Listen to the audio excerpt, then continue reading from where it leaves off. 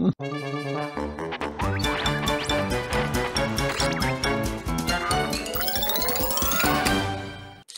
been looking through more of my optical illusions, the ones which have what they call a missing area paradox, or something which disappears just by shuffling them around.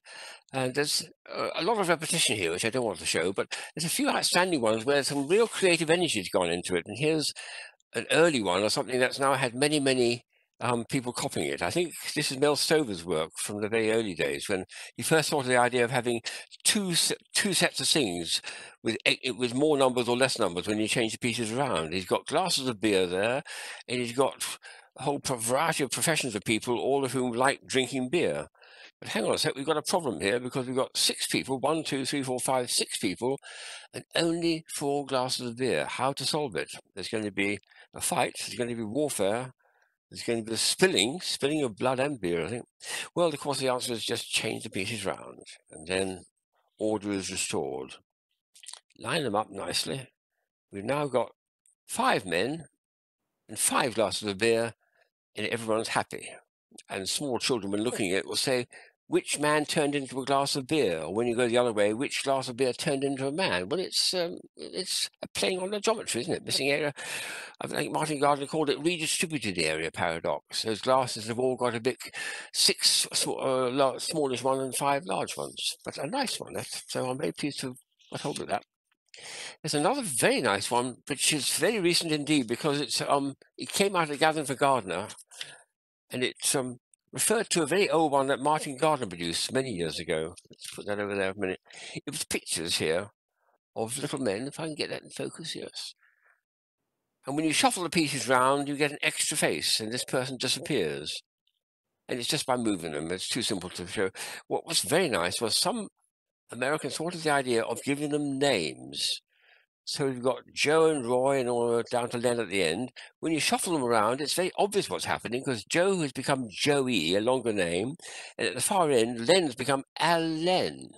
So he's a bigger name. So just by shuffling the names, you either got 6 short names or 5 longer names, and it's what's happening here as well. You've got longer faces or shorter faces.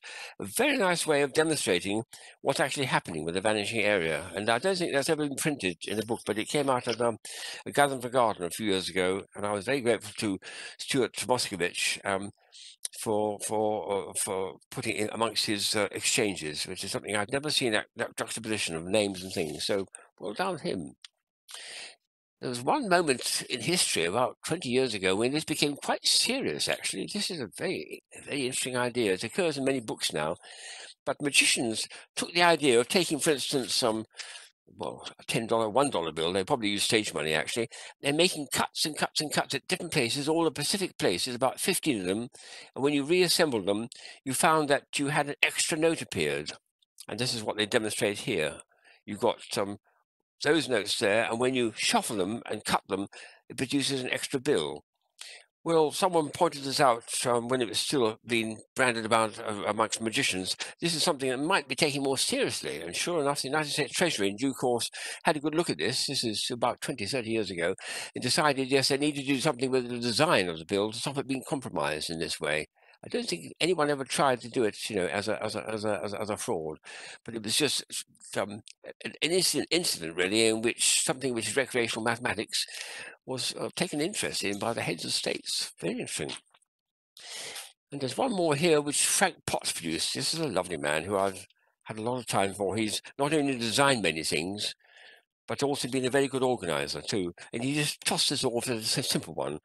Something I felt I could almost do. This is not faces or anything, it's just the word thief, Thief.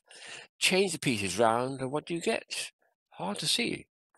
But, oh, look, a thief's been, isn't it? They've taken away the rest of the eye. What's happened to it? Well, of course, it's redistributed. So we've got letter robbers here at work. That's a very nice idea and a nice take on the missing area paradox, I think, from a guy who really knows his stuff. And I think that's again, never been published in books, but I think it's a very sweet little one, which I felt I almost have made that myself if I thought about it. Have a go yourselves and taking that idea and see if you can come up with something yourself, because it's something that genre you can copy. It's brilliant. Do you like it?